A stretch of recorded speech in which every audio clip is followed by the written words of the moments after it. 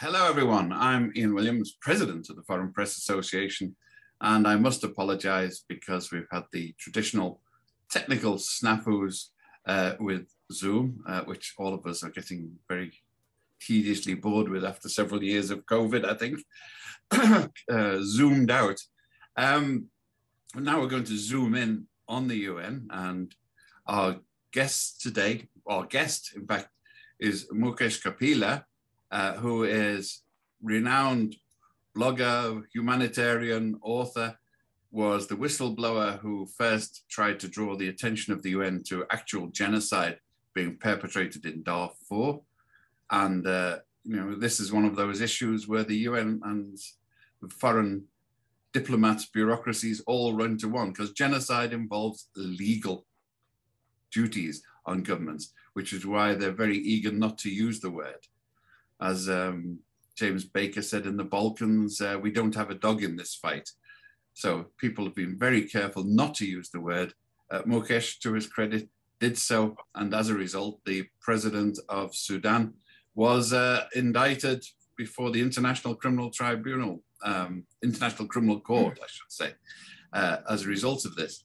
But the particular issue today, this moves on to the fact that Mukesh has been studying and recounting and whistleblowing on the mixture of ineptitude and corruption that sometimes characterizes the UN. And at the core of it all is impunity.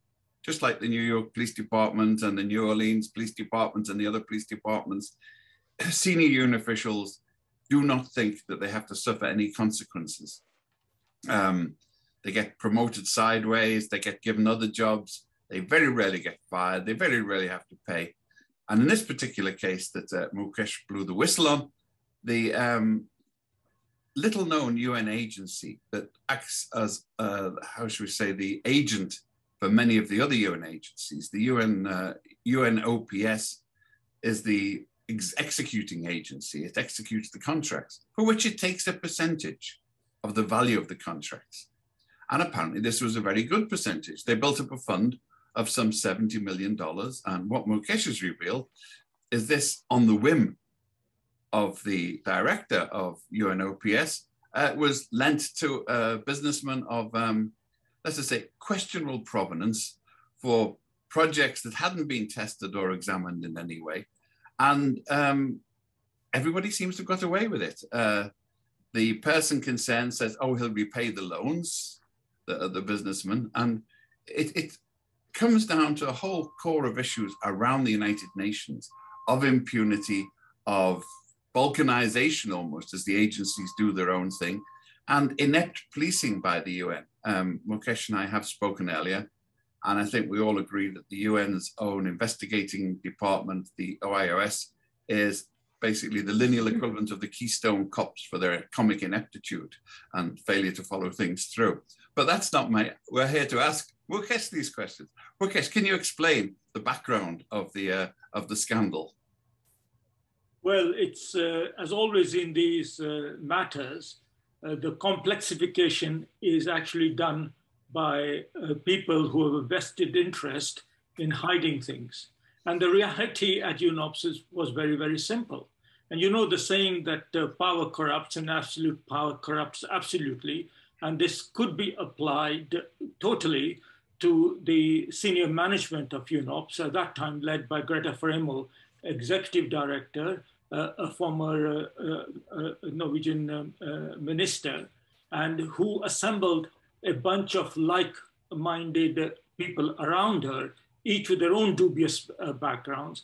And together, they drove a coach and horses through the UN's rules on management, accountability, and financial propriety. So the UN has good rules in all these areas, but Greta Fremel and her group, her deputy Vitaly Vanchel-Boehm, and others like the chief legal advisor, James Provenzano, and finance officer, Marianne de la Touche, and others, they simply completely ignored all the rules and made up their own project. Now, this is only possible because over previous years, the organization had systematically overcharged donors And by the way, United States is, UNOPS is the biggest bilateral contributor. And the UK is, my own country, is next. And then multiple organizations like the World Bank, etc., also use it as a contractor. So basically what he did was, through overcharging on its projects over many years, and also what I have called rent-seeking behavior, which means renting out the UN logo to be put on projects and activities that it could then shelter under the privileges and immunities of the UN system, but in return for which, of course, you have to pay. It's like selling passports. I mean, some countries sell their passports for money. UNOPS sells the UN logo for money. As a result of these corrupting activities, it accumulated a war chest running into hundreds of millions of dollars, far in excess of the operational reserve authorized by its board. So the organization, which works in 80-odd countries, has a budget of approaching $4 billion, has thousands of staff all over the place, does good work in many places. However, accumulated this war chest, which then its geniuses in charge at the top decided that they would gamble with it through constructing a highly dubious syndicate of a program, which it is not released its documents as to exactly what happened, but the net result of it all, in complete violation of every UN rule you can think of, and I speak as a person who's worked for many years in the UN system, apart from coming from a donor background, well, basically, the money just went. So it was actually in the end, it's a very, very simple, the facts are actually quite simple, though people try to complicate it. No, I mean, one of the things was she actually boasted about this, how she'd done away with all these rules and regulations. She used the, the current rhetoric of the Washington Consensus that rules and regulations are an impediment to enterprise and activity instead of being safeguards against corruption. And she boasted that frequently that she'd done away with all these regulations. So, I mean, she was sending clear signals if any of the governments have been watching. Well, I think the UN, which is a noble institution that I've certainly devoted virtually all my professional life in, either as a donor or working within the UN system in a number of different agencies, and that has included being associated with UNOPS. And the UNOPS's own mission statement talks about making the world a better place, helping the poor and vulnerable. It's all about increasing the capability to do good amongst the most deserving communities and nations in the front lines of conflict and situations like Afghanistan, where I've seen its work, in Sudan, where I even hired UNOPS. When I was the head of the UN in Sudan, I hired UNOPS to execute some of the projects for which I was responsible. So, that's the background. So when Greta Thunberg comes along, and by the way, she alone could not do this. She, as I said, her whole senior leadership team did it. Many of those geniuses are still in position at the moment. So what they did was they basically threw all those things aside. So they turned UNOPS, Greta and her cronies turned UNOPS into a profit-making organization. That wasn't the intention of the founders of the UN, which is basically all the member states that represent us in the General Assembly and in the executive board, which consists of scores of states. The UNOPS board, UNOPS, UNDP, UNFP board is meeting right now as we speak in New York. So these people turned it into a profit-making venture, making money out of the most vulnerable and poorest people on the planet. In my book, that is the most unforgivable and reprehensible act. And the marvel is that the board of this organization, including incidentally at a time when I was in the UK government, I also occasionally went to the UNOPS board's meeting. So in a sense, we're all culpable. We somehow tolerated all this. This is daylight robbery that has taken place under the gaze of the world's nations. So it's not done in secret. It's not done under the table. It's been done by running a horse and coaches through the whole system. Therefore, the embarrassment and accountability, which obviously is rightly due to the UNOPS leadership, many of whom I'm afraid are still in power, but is also has to be shared by the highest levels of the United Nations system itself, including previous and current Secretary Generals, in addition to the member states. If I could pick up there, could I ask a question? Oh. Go ahead, Kristen. The United States in the last 24 hours has put out a statement that's been supported by 25 other member states at this executive committee meeting. They are now calling for a full accounting of the program, also suspending it, transferring funds into the UNOPS operational reserve. Do you think that will be done? And why were they not on top of this to begin with? Why they were not on top of it at the beginning? Let me answer that first by simply saying that Greta Ferremo and the senior leadership team, which are still in power, even though she has been fired or forced to resign, and Jens Wendel has taken over to try and see what he can do. But people like Honoré Danny, who is a overall director of operational programs, people like Marion De La Touche, chief financial officer, James Romenzano, the chief legal counsel, who actually designed and pressed the buttons on all this, Peter Brown, communications, and Nico Regan, who is the director of standards. They're still in position, okay? So to answer your question, they lied, blatantly lied. They lied, and I can't think of a as clear terminology as I'm doing now. They lied. They lied.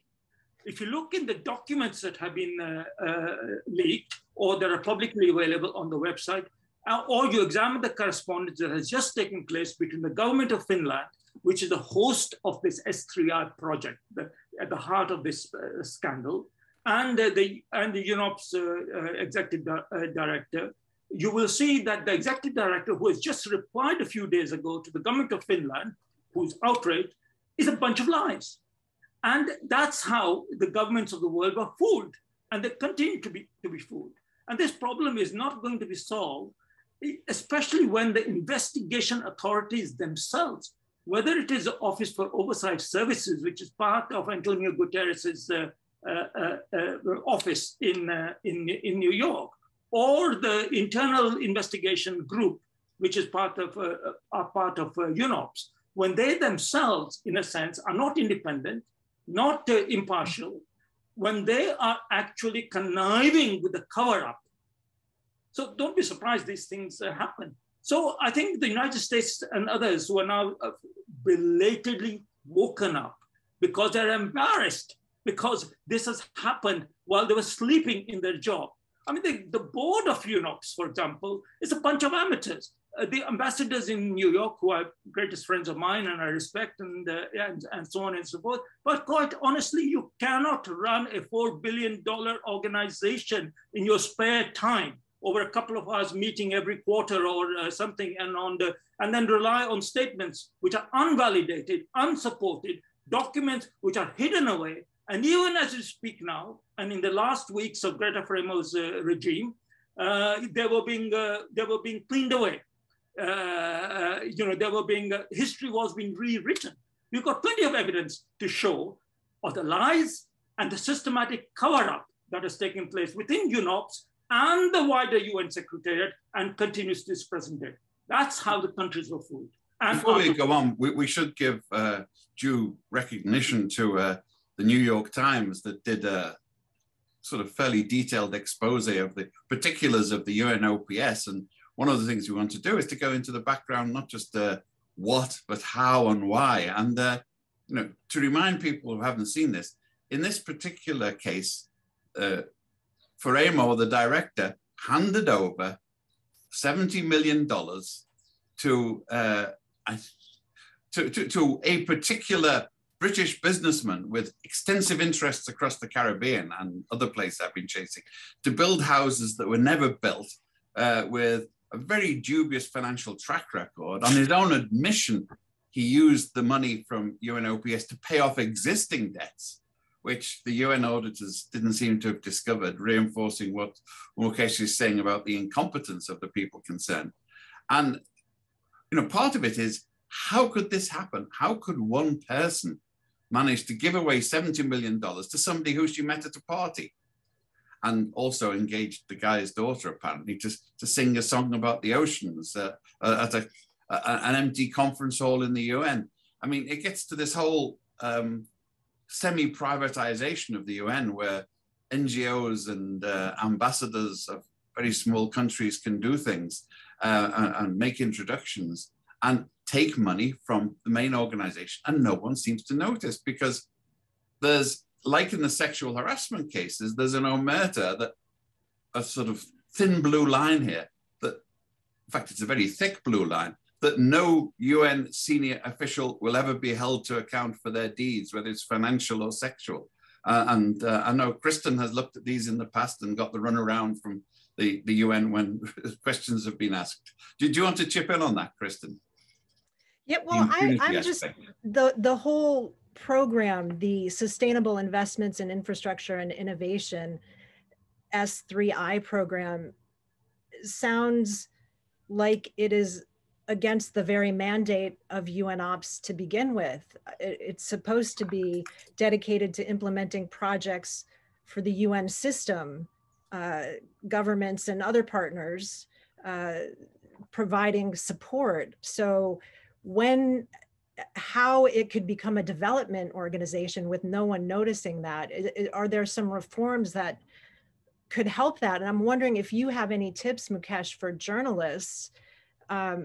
I've been in and out of the United Nations for the last 15 years, and until this story broke, I'd never heard of UNOPS before, and was surprised to find out that in Copenhagen, there's a UN city with 10 different agencies and 2,000 employees. There was a branch office in Helsinki. What would you recommend that the UN do for better oversight? And what would you recommend for journalists? What tipped you off? And if it weren't for you, how would this have come to light? Well, the UNOPS scandalous story we're discussing now is a direct consequences of the abuse of power within the UN system. Now, the UN hides behind its status of immunities and privileges. Those status of immunities and privileges, it means that it is supreme unto itself. It makes its own rules, which govern its own people and its operations, and it decides what is right and wrong within its own framework of laws which it creates, and it judges them according to its own systems of investigation, and it releases or not releases information as and when it chooses, and usually it doesn't release information. And even though it is entirely funded by the member states of the world, and the UN preaches rule of law and transparency and accountability and justice and all those kinds of virtues to all its member states, it is immune from it, which means that member states are unable to hold it accountable. And it is, you only have to remember the oil for food scandal, which ravaged the UN when at the time of Kofi Annan, when he was a Secretary General. And it was only when the federal authorities of the United States investigated, after Kofi Annan was pressured to remove the immunity of UN officials that were implicated, that it was possible to learn how UN officials had connived to rob both Iraq and the rest of the world of literally billions, if not tens of billions of dollars. This was not a UN investigation. So there is no kind of a rocket science in this. If you set yourself up as judge, jury, executioner, and you decide what the rules of evidence are and what you will do or not do, don't be surprised these things happen. Now, corruption and fraud and mismanagement and misconduct happen everywhere, in all the institutions all over the world. They happen in all governments everywhere. Even in my own government in the UK, Boris Johnson recently, only yesterday, had to have a vote of confidence against him, you see. at least, and it is not to say that this happens only in the UN, on the contrary, but it is only the UN that asserts impunity in a way that even the most worst dictatorships in the world find it difficult to do. And they're talking about keeping this report secret, right? There seems to be little pressure to, well, there was until this US statement just came out calling for it to be released. There is pressure. That the UN will, and the Secretary General will do that. Also, one other follow-up, 22 million initially when the report came out in the New York Times, the agency said $22 million was at risk of being lost. Do you think that's the limit? Do you think it's more than that? As far as we know, none of these affordable housing units have been built, correct? Well, as been well established, no houses have been built. And according to Jens Wendel, the acting director of UNOPS, the figure is theoretically, and this is from a board briefing on the middle of May, roughly, at least around 58, 59, $60 million could be at risk. How much of that comes back? I have no idea. So that will remain to be seen, because there is a process underway whereby UNOPS has asked the Office for Legal Affairs in the UN Secretariat to pursue both disciplinary action with human resources people, as well as legal action to get the money returned. We'll wait and see whether and how that happens. The money seems to have run into a swamp of subsidiaries and companies and small islands scattered around. And I think that what they're from looking at it, to save face, they were saying that the money wasn't actually lost until they tried to reclaim it and they couldn't get it, even though it's fairly clear it has evaporated through this system. It's an accounting technique, isn't it? I mean, unless, with debt, the debt until it's brought to book. It's an asset. It's still out there, right? But they've already brought to book 22 million of debt, which in their best judgment, this is a year or so ago, they're not likely to recover. Now, the rest, I think as Jens Wendel, the acting director, confessed in the recent briefing, which is worth listening to, but the record is now no longer available, part of the lack of transparency in the UN system. But luckily, many of us could watch it when it was first put online. It's clear that much of this is possibly not going to be recovered. That's the gist of what we have heard. Of course, the point is that, okay, millions and millions get lost all over the place through inefficiency, corruption, and this is not the first case we have heard. But never before, in my experience, at least, of the international system, where I've spent God knows how many decades of my life, the very top of an organization are the co-conspirators in what appears to be, in the words of the executive director himself, the acting executive director's potential fraud. I understand that the businessman at the core of all of this, and I was checking his record as well, he's done this in the Caribbean. He has taken money for building houses that he never built, and he was then bankrolled by UNOPS to cover the losses there. And then the Chinese came in very dubious circumstances as well, which seems to be the nexus of corruption, and small islands are a good way to get in here. He was in Antigua and Barbuda, and I understand that his response to this has been to threaten to sue you for libel in the British libel courts. And for those of you who don't know, and I'm a practicing journalist from Britain for many, many years, the British libel courts mean that evil people who've got money can sue and get away with it. I won't make any direct connections, but Johnny Depp lost in Britain and won in America without any questions for the case. And the firm that this guy has used, I would personally, as my experience as a journalist, would take it as almost a confession of guilt, because they have sued on behalf of oligarchs, they've sued on behalf of bent politicians, they've sued on behalf of everybody who's got money, who's been found with their hand in the till or the person in the wrong bed. And are you worried about this? You're not in Britain, so the reach of the bent British libel law can't get you yet? Let's wait and see. I think jurisdiction issues are more complicated than that. However, the point is this, you know, in the search for truth, we cannot be intimidated. So even if I get sued, which hasn't happened yet, but it's been threatened, then the worst that will happen is that they will take, the worst that will happen is if they win, which is very unlikely because I think we have all the facts and the evidence. And I think if it ever got to court, all the files and accounts would have to be opened up of all the intermediary involved in transactions running into tens of millions of dollars. And then the facts can be clarified. So I'm not intimidated by this. And Good. More and more things are coming out, which actually illustrate this complex web. However, my main concern is not with individual businessmen. My main concern is with the framework that spawns fraud and corruption, misconduct and mismanagement. That is the UN system.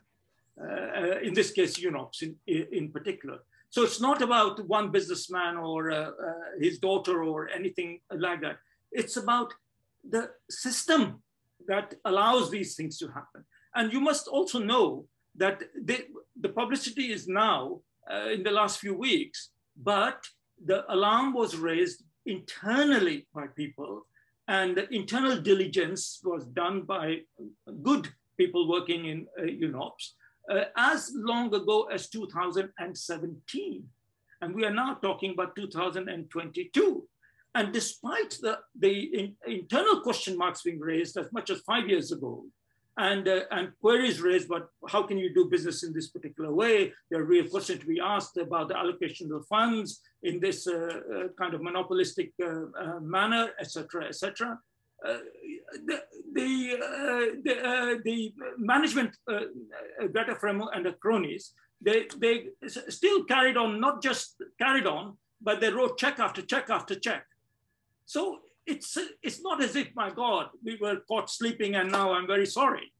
This was being done, even though alarm was raised as long ago as 2017, and the internal investigations of the UN their attention had been drawn to this matter. But what the Office for Oversight Services did, headed by a man called Ben Swanson, is that he closed down the investigations and referred the matter back to UNOPS, which of course, where the internal investigation groups reported directly to Greta Fremo, meaning the police, in any other organization, in a modern system of good governance, you would have an internal function of inspecting the rights are being done, would report directly to the board or to some independent authority. But in this case, Greta Fremo had set up the structure in such a way that the compliance body, the investigation body, the ethical body, and the audit body, they all reported to the same person, the boss, who's making all the rules. So what do you think?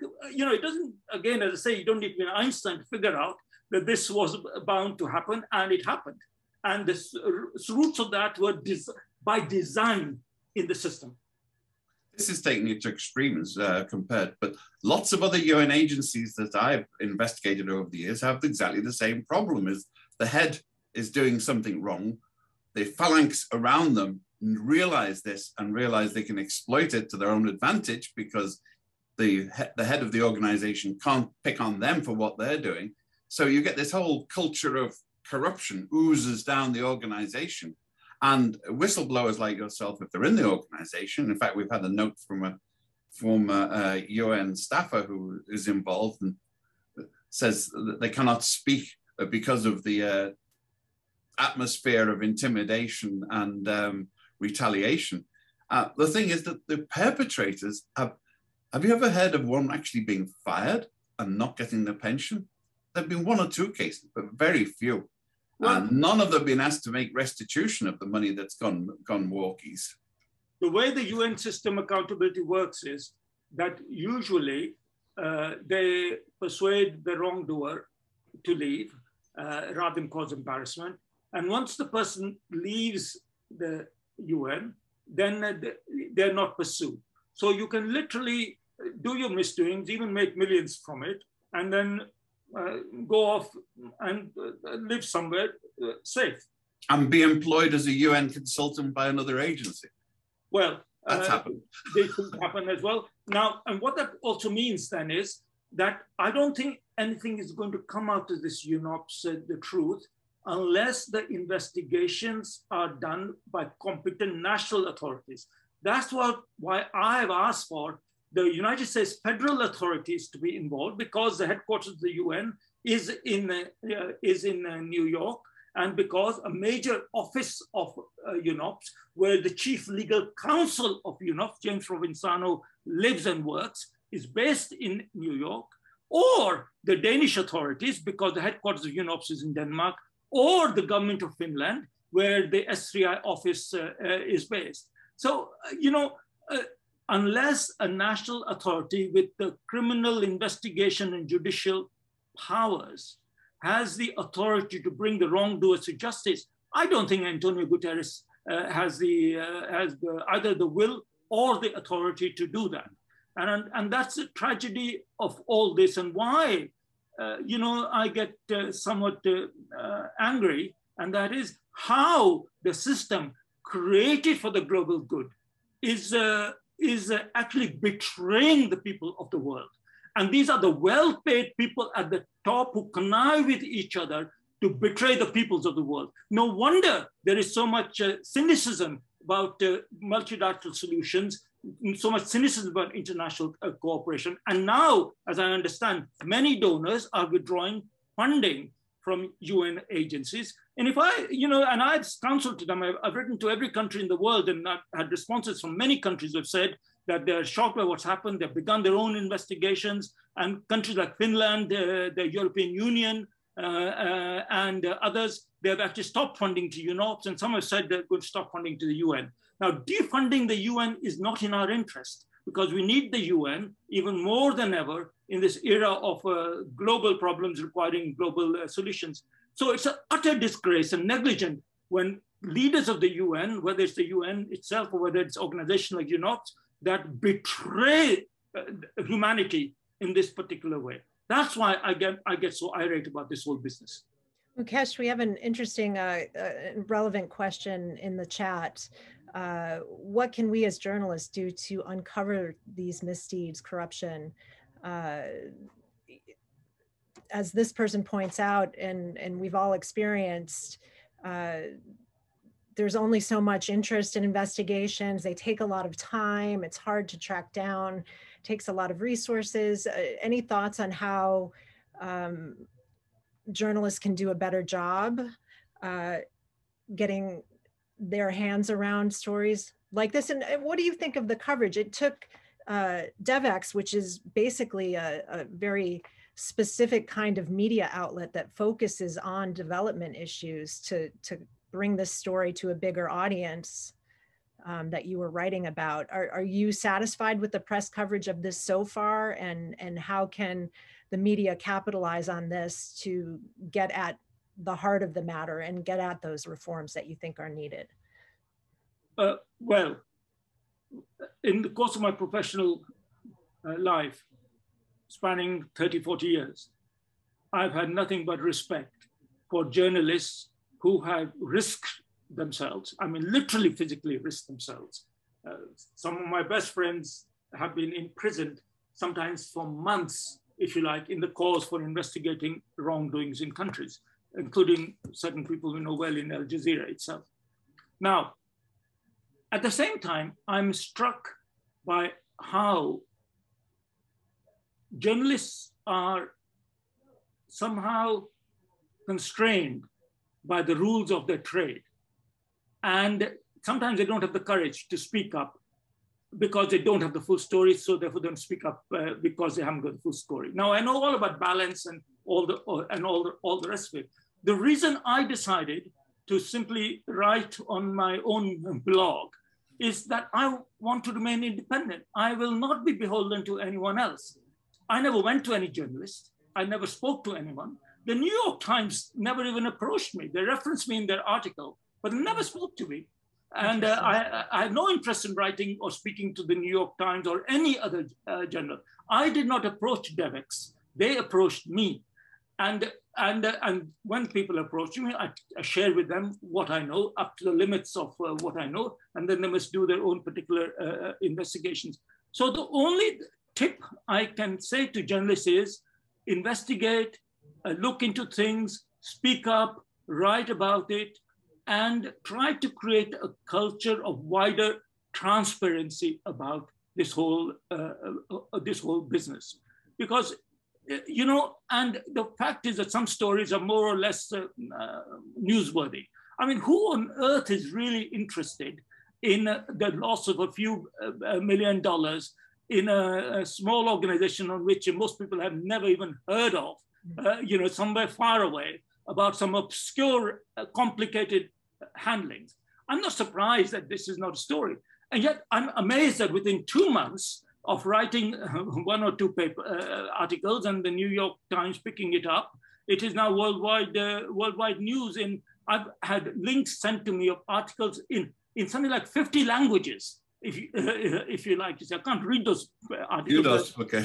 I have to Google Translate to know what the people are talking about. And all I can say is, please, if you are interested in truth saying, if you're interested in writing about what is happening in our world, whoever you are, whatever journalist you are, whatever organ you work for or not, and independent or not, then simply you know, investigate, write, and so on. There isn't any easy answer to this, because the key was mentioned there about editors. It's actually trying to get interest in these things.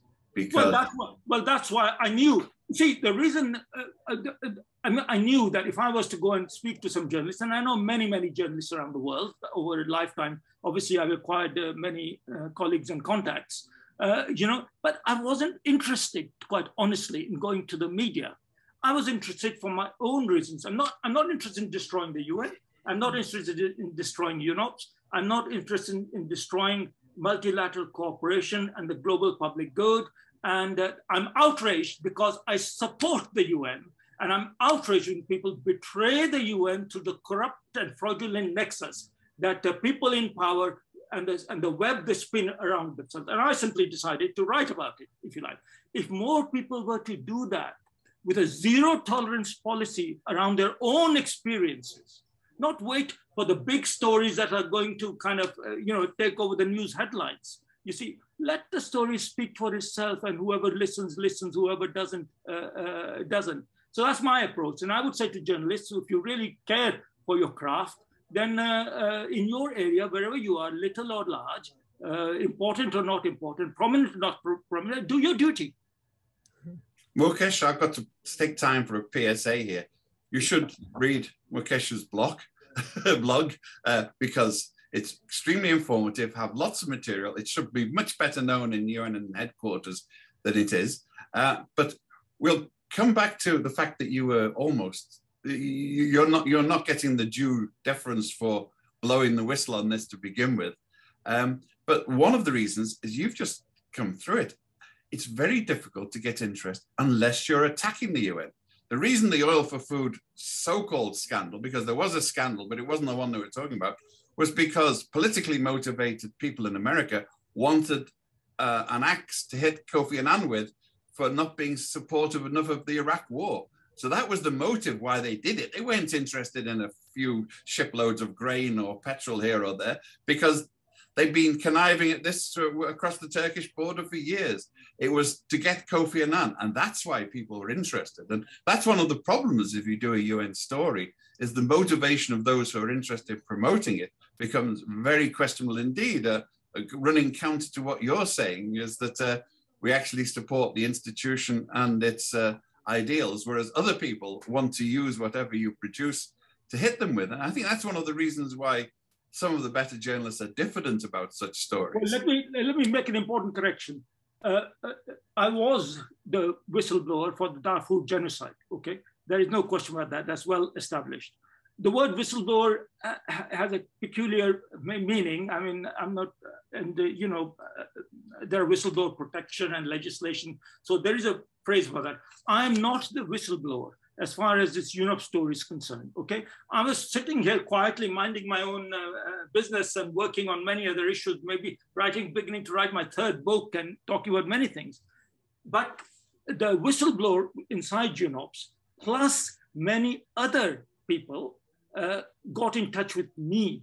So all I have done is used my platform for whatever it is worth, and my name for whatever that is worth, to give voice to the people inside UNOPS who are the whistleblower and others who provided the valuable information, allowing me to write.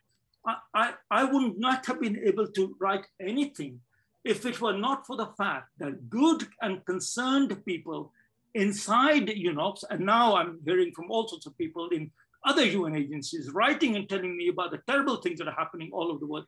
If they hadn't told me this, I wouldn't have been able to write. So I want to pay tribute to those staff inside the UN system who, despite everything we heard about, and despite all the attacks, have the courage to do their job, to stand up for the wrongdoings. And it's thanks to them that this story has been exposed. And all I've done is actually put their words, used their information and their confidence and trust in me because of my background, to bring it to the public domain. And I want to really use this opportunity to honor them for doing that. And through that, to give courage to the thousands of other people in other UN agencies, and not just UN agencies, but other aid organizations, multilateral organizations, some of whom are multi-billion-dollar organizations in their own right, to themselves the courage to confront wrongdoing wherever they are, and to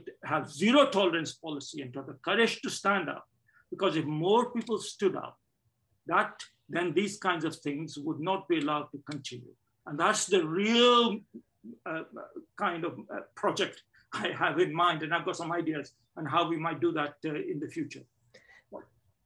I know Kristen, you go.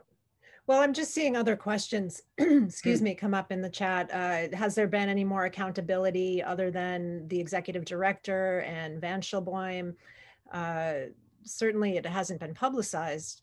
Have you heard of any more? I presume they're waiting for the results of this opaque investigation before we hear that, but that's also disturbing that people that were directly involved would still be working. Do you have any knowledge of that?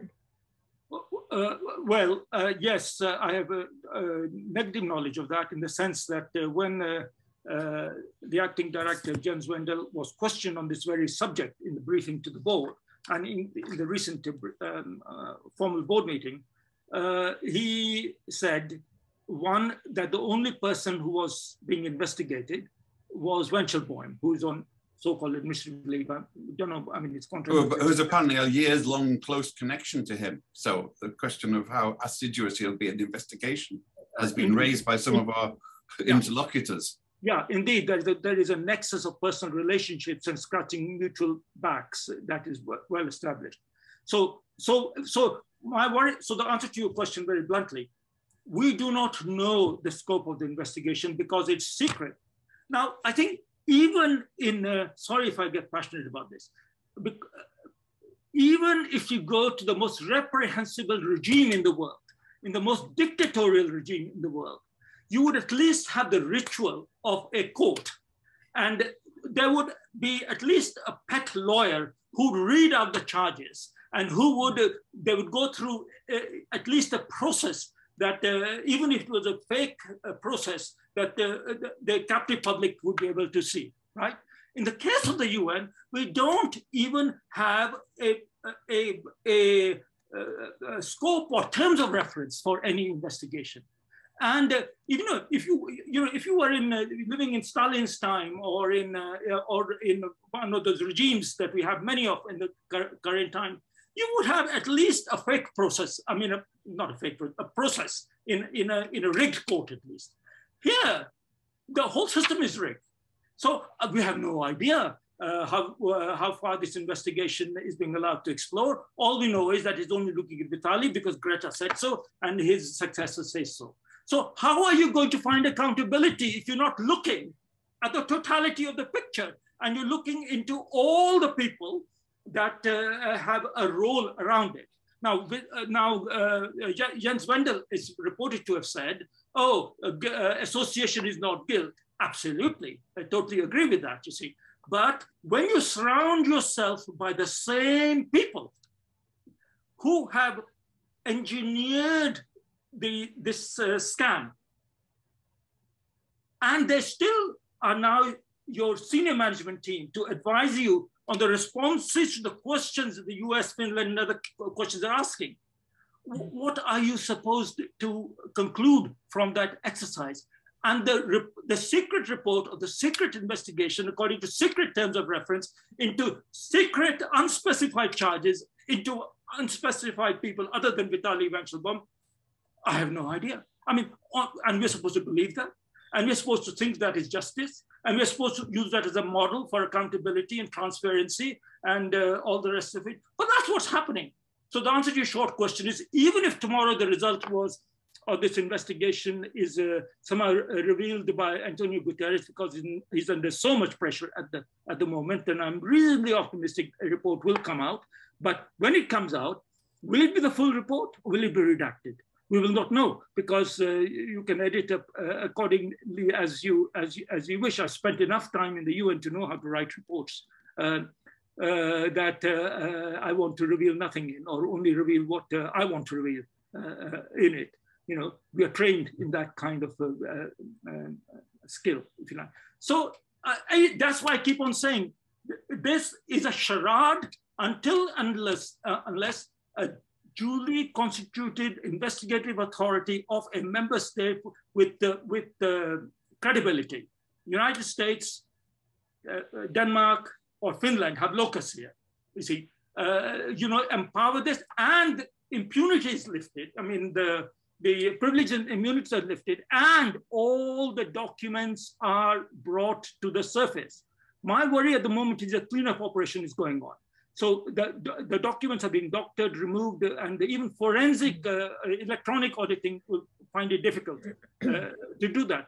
So I'm afraid it's going to be difficult to bring accountability. It doesn't mean to say we don't stop. And already in the court of public opinion, at least, it is very clear that wrong, shady doings have been going on at the top of UNOPS, and that the people who are currently still running the organization, and they have been protected and supported by the Secretary General and the oversight services within the UN Secretariat in New York, they are, implicated in this. Yeah, the Old Boys and Girls Network always exonerates itself. And I don't know if I've answered your question, Kirsten, but the short answer is, even if a report is released tomorrow, you would need to exercise your special extra vision to judge its veracity. The question's just come up, and it's almost about the strange subculture of the UN in New York, where there's lots of small countries that can't afford to run missions. Recently, we had the sad and I think very suspicious death of the former president of the General Assembly, whose weightlifting equipment accidentally fell on his throat after he'd been implicated in some deals with the Chinese. But apart from the murderous consequences there, his country couldn't afford to pay the phone bill, and yet he was the president of the General Assembly. So the money came from elsewhere. So you have ambassadors who have no connection to the country. At one point, the ambassador of Belize was, as I remember, the Conservative Party treasurer from Britain, who got diplomatic immunity. And the point in the UN is the instant deference to ambassadors, regardless, means that these people have highly privileged access. They get a red carpet right into the till, it seems, in this case. And it's something about this culture, the fact that these countries are there, and also infused, as Kristen and others have pointed out, with the free market zealotry that making money is good and it's a creditable thing, and hiving off public functions to private companies is excellently, superbly efficient when all the evidence shows differently.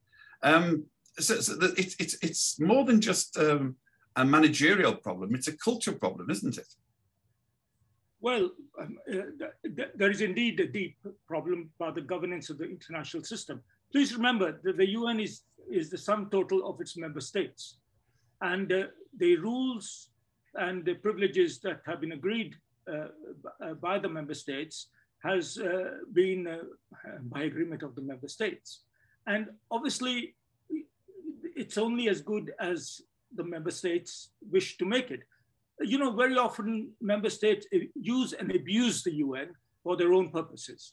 And that can be political, that can be economic, that can be due to short-term gains, that can be due to long-term strategic reasons. And all member states, in the end, after all, the UN is a political project, and in political projects, all sorts of things are fair game, including wars. What to say about this? However, we should not confuse the matter of a global, the way the world works, if you like, if I can put it in those broad terms, with the integrity and good governance of the institutions of the world. So it may well be that all sorts of countries do all sorts of shady things around the world.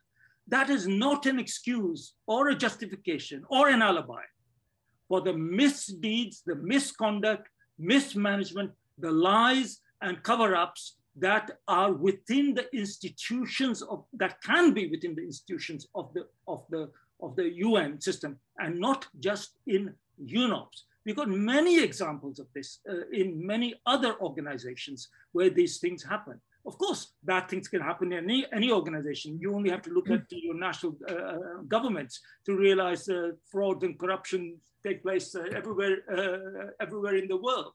But then there are systems, there are processes to do something about it. You know, may or may not work, but at least there is a policy of non-tolerance, and at least a lip service is given to the principle of transparency and accountability. Citizens ask for information, and usually they get something of that information. And if someone has been wronged, there is some process to do something about it. Now, in the UN system, there is nothing. And what there is under the control of the person who decides everything, what he wants to do or don't want to do. So I think before we lose ourselves in this kind of mindset that you know, everything is corrupt, all is wrong, and it's all hopeless, and you know, we might as well go home and kind of do whatever we do at home. In your case, you seem to have a lot of nice bottles in the background. Yeah, and now, you know, please keep the ball on the you know, the many things wrong in the world, but just because many things are wrong in the world doesn't mean to say that we should condone what wrongs in the system we have created, and for which anybody would say it's a system for the global good and is being betrayed by the people who have been placed in power. So regardless of bad ambassadors or whoever you want to blame, in terms of many examples one can give through history of the last 70 years, in a way, this does not condone what is going on in terms of the structure, makeup, systems, and cover-ups in the system. Now, I don't see why, and there are plenty of decent ambassadors and there are plenty of decent countries in the world also. It is in their interest to do something about it, starting at the very top of the organizations that we are talking about. This culture doesn't just lead to the odd $70 million falling into the gutter, of course. It means that the human rights will not investigate what's happening in Yemen because of Saudi financial clout and people's deference to it. It means that right across the world, there are North Korea, for God's sake, as chair of the Nuclear Disarmament Committee. I mean, it's well, I think one has to whistle with admiration at the chutzpah of the system that produces results like this, putting King Herod in charge of UNICEF. I think politics is politics. In the name of politics, good and bad things happen. But when you mix politics with corruption, then the effect of politics and corruption combined is not additive, it's multiplicative.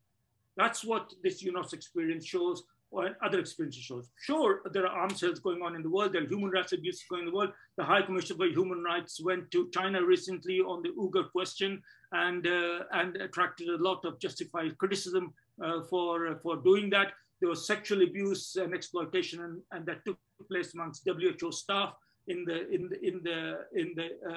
Congo in relation to the DRC in relation to the Ebola outbreak control. And I've seen in a lifetime of humanitarian work abuse of in humanitarian situations where refugees and others have had to trade sexual services in return for humanitarian aid. Well, these many things go on.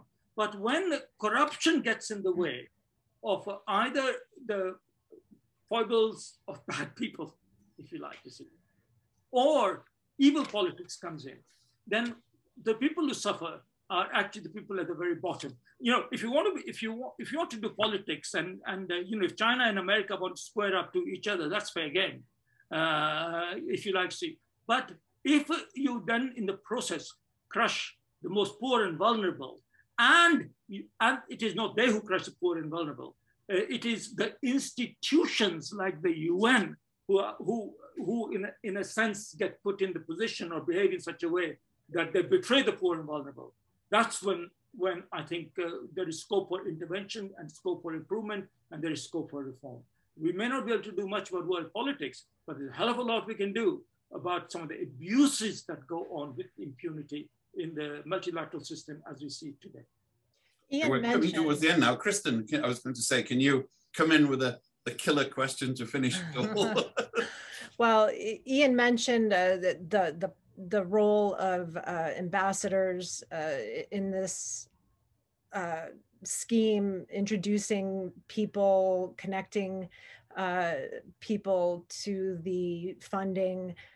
There's a question about that in the chat in terms of how common is it for people who are well connected and maybe have no connection to the country they represent to get jobs like that? And is that something that the UN should be having rules against? Do you know how common it is for people to get those ambassadorships? Are there others other than this man, this ambassador of Dominica, who was supposedly behind introducing different parties to each other in this scheme? Is that common? Well, firstly, let us, you know, in calling kettles, what's the expression, calling the pot black or something, how are ambassadors appointed? Some countries have professional foreign systems appointment. Then there are others, and this includes the richest countries in the world. So for example, if you happen to be a leading financier of the Republicans in the US or the Democrats in the UN, depending on who is in power, and then your person is appointed to the key position of American ambassador in London. That's the way the system works. And so before we blame small countries here and there, let us understand that the appointment of ambassadors, based on many considerations that the country is concerned, including the closeness to the government leader back at home, and undoubtedly there's a financial element to that, has a role in all this. And by the way, certainly my experience of diplomacy is that the ambassadors themselves are not necessarily the most important, because an ambassador is more symbolic. So even when I was in a headquarters position in London, and the British ambassadors all over the world, they just reported to whichever desk officer was there for Africa or Southern Africa or West Asia or whatever it was. You see, ambassadors may voice the decisions, may be fronting it, and they might make ponderous statements in Security Council or General Assembly, but policy is set in capitals, if you like to see. So you got to understand that the ambassador, of course, there are some ambassadors who will act unilaterally because the country is so dysfunctional. So if you happen to be Afghan ambassador at a time when the government is disputed, then clearly you have great freedom to decide which way you want to vote or not vote. So there are exceptions. However, it's a political thing. And for politics, read money. And for money, read politics. And whether you're a rich country or a poor country, small country or a big country, certain rules prevail, if you like. A government in power is hardly going to appoint an opponent of that government to a key diplomatic position in Paris or London or Washington, DC. So we may rant and rave about ambassadors who have abused their position, who have behaved corruptly, and there have been plenty of those. But I don't think the UN can be blamed for that, because the UN doesn't have the power to decide on this. I mean, host government. So, for example, when I was appointed the UN coordinator and head of the UN in Sudan, I needed agreement from the government of Sudan, like any other ambassador would. And if the government of Sudan had denied giving me agreement, I could not have gone into Khartoum. Of course, later on they regretted they had done that because I blew the whistle on their genocide, but that's a separate story. But in the other way around, if some country X says, "Oh, look, my ambassador and permanent representative in New York is going to be XYZ," what can the UN do? So, and I don't. Well, they could say they have to be a national of the country. Right. Well, today, what is a national of a country? So, my own daughter, I won't name who she is because she'll get mad at me if I do. She has at least 3 nationalities, right? Mm-hmm. By her birth, by her marriage, by her residence, and in one case by descent from me, distant part, right? Now, if she decides to become an ambassador, technically she could be the ambassador of 4 countries, or at least 3 of those 4 countries. So, and today you can buy nationality, and you can have second nationality, and diplomatic credentials as well. It seems so you get the 2 in a package deal. Look, we are coming towards the end now, and we've had one. I think it was a complaint. How do you link sex to this? Because I just wanted to explain that I thought we would be dealing more with the cover-up of sexual harassment and sexual exploitation, which we touched upon, but we didn't cover in the full detail. But those whistleblowers about sexual harassment get the same treatment as whistleblowers about corruption. And we are coming towards the end now. I really got to thank, it's been a spirited discussion. Thank you very much, Mukesh. We hope to see more of you soon. And perhaps we can discuss some ways in which we can sort of perhaps run a bulletin board of things that journalists should be looking at and give them pointers and clues and needs here and in Geneva and the rest. There's too much of the UN because all the world is there. So on behalf of Mukesh, who I think has done wonderful work, of Kristen, who's with Al Jazeera, has been doing great work at the United Nations. I'm Ian Williams, President of the Foreign Press Association. We hope to do a lot more of this and, stir the pot. That's our motto. Speaking truth to power with the Foreign Press Association. Please join us, sign up for our lists, and remember that all of this costs money, which we don't have after the COVID epidemic. So contributions gratefully accepted, without strings, I might add. No strings. And any checks with strings on will be ignited and disposed of in the bomb disposal squad.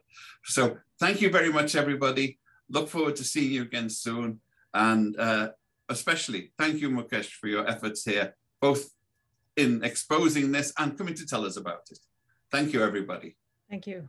Good afternoon. Thank you.